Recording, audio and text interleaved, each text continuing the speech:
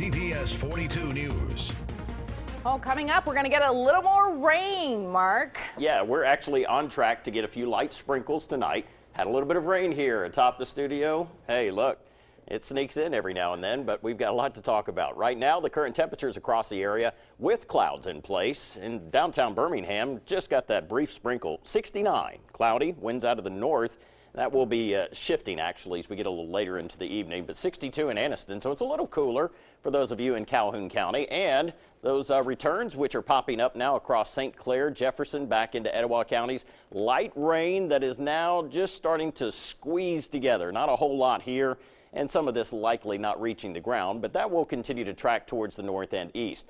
Now, it's a different story to the north. We've got rain across the Ohio Valley, but out towards the west, there is cold air which has moved in, and there is a major ice storm in the making. It's beginning today, but it will continue for tomorrow into Sunday. So if you have travel plans, especially anywhere from Oklahoma back up towards St. Louis, right through Nebraska, Kansas, these are areas that you need to check your travel plans ahead of time, because some spots could get up to an inch. I mean, we're talking an inch of ice. That will be crippling.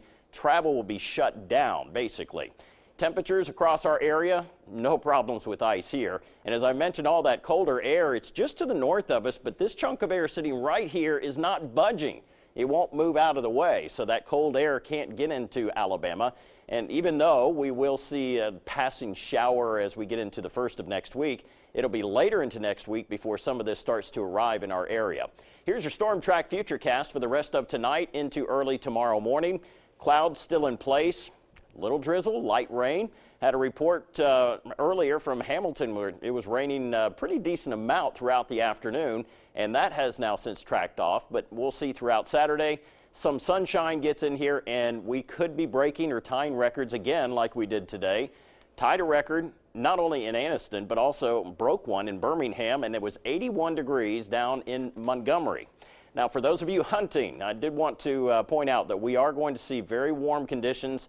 Winds out of the south, keep that in mind, but there is just not a whole lot in the way of a break from the very mild temperatures we have in place.